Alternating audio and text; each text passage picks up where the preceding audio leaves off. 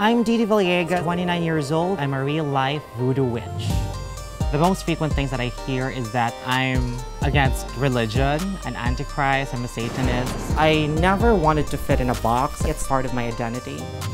Today, I'm going to perform a voodoo ritual. I've had a lot of negativity. People comment on social media. We're hoping to get rid of anything toxic.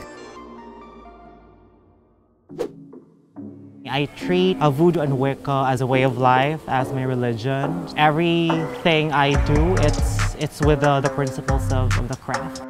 I have most of my body tattooed from my face, upper torso, back, calves. I also have 12 piercings, tattooed eyes. 80%, let's just say that, are covered with tattoos. When I was younger, I always was fascinated with magic. Growing up, it was like an escape for me as a gay kid growing up. When I was in high school, that's when I got into it.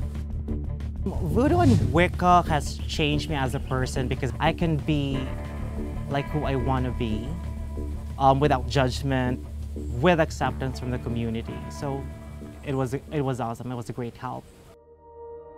I never wanted to fit in a box. I never wanted to be like somebody else. So having extreme modifications and at the same time embracing something that people might fear is something that can't be stolen away from me. It's like part of my identity. I met my boyfriend online and we just clicked. Start ako nag-frame request sa kanya, tapos in-accept ko na. In-accept naman niya ako. Sinunod ko lang yung puso ko. Ang pagmamahal, wala yan sa gender, nasa puso yan. Naman tao, sasabihin namin kasi dahil nga sa tattoo namin. Bukod pa sa demonyo, mga mga hambas lupa. Lagi kong makikita sa comments sa TikTok account ko. Pero binaliwala ko na lang kasi hindi naman nakakatulong sa akin yan.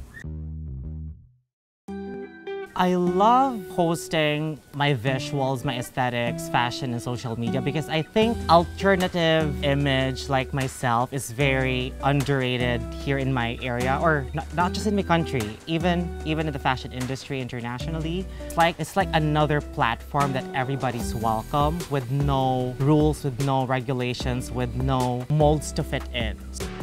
I receive a lot of negative comments from people, whether it be social media or face-to-face experience daily. The most frequent things that I hear is that I'm against religion, I'm an antichrist, I'm a Satanist. They associate me with something dark or evil. What we're doing today is a very simple voodoo ritual or a Wiccan ritual. I've had a lot of negativity. People comment on social media. We're hoping for the lowest or the spirits to attract more positivity and get rid of the negative ambiance or the aura that's been circling around me. To clear that out, voodoo, it doesn't have something to do with demonic presence or whatnot. Voodoo technically is about healing. We're hoping to just get rid of anything toxic.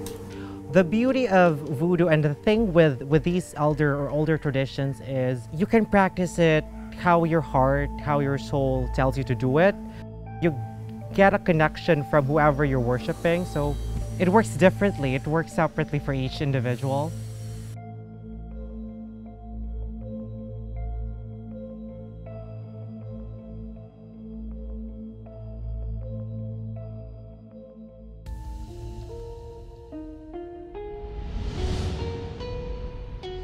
At the end of the day, even if you've been given bashing or rude comments, you can still make laughter or make fun about it.